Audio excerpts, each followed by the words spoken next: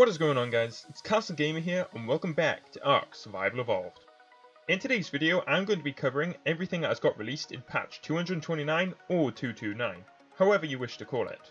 So first up is the new creature that's been added to the game. Its name, the Procoptodon. This mammal resembles a prehistoric kangaroo. In the wild they are peaceful until attacked, but it will fiercely beat you to death and there is no escape. No hope, only pain. It is a very unique animal in the fact that it has a pouch. This allows it to transport two people. This is the first creature in the game which is able to do this. It also has the highest jump out of all other creatures. It does have a use for tribe members. Its inventory capacity is remarkable for its size. This makes it a great mobile storage.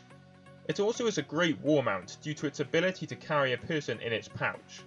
This person is able to use weapons such as pikes, assault rifles, and if you're feeling brave, a rocket launcher. All in all, I think this is a unique and very needed addition to the game. A new event is being added in the latest patch. This is the ARK Happy First Half Year event.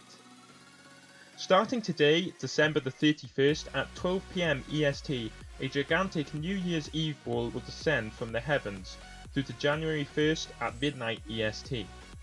When it finally hits the ground, a fantastic surprise will be revealed for all survivors who are on their Ark at the time.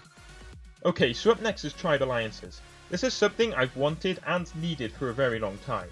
This will finally allow you to pair up with other tribes in a massive war and be able to identify who's on your side and who's not. Previously you'd end up attacking your allies and it would result in a huge fallout. However, with this new feature being added, that will no longer be a problem. Tribe Alliances will be added to PvP and PvE servers, so all in all it's going to be a great feature for everyone to use.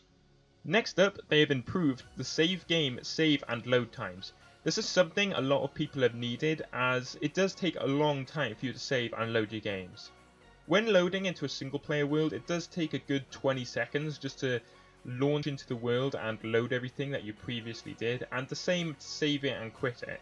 This hopefully has been improved in the latest patch and we're all excited for this.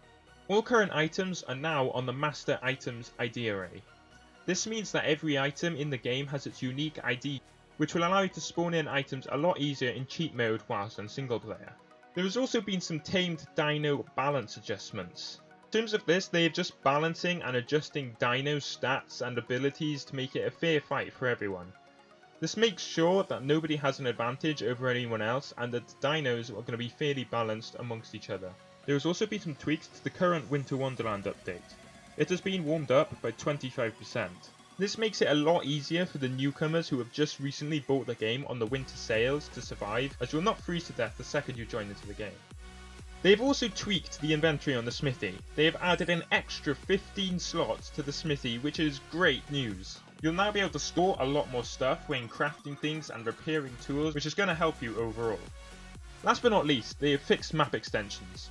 Mods like the Pandora Isles that extended the ARK Island has finally been fixed on Linux servers. Alright guys, I believe I have covered everything on the patch notes. However, it does say more notes to come. This is either going to change things, add things to the list, or remove things. I honestly don't know what's going to be coming next after this. Maybe this is just it, I'm not too sure. But I just want to thank you all for watching. If you enjoyed this video and it helped you in any way, shape or form, please don't hesitate to leave a like. It really does show your support and I really do appreciate it. If you're new to the channel and you wish to see more content like this, then feel free to subscribe. Subscribing will allow you to get notifications from the channel every time I upload. And guys, I just want to thank you all for watching and I'll see you all in the next video.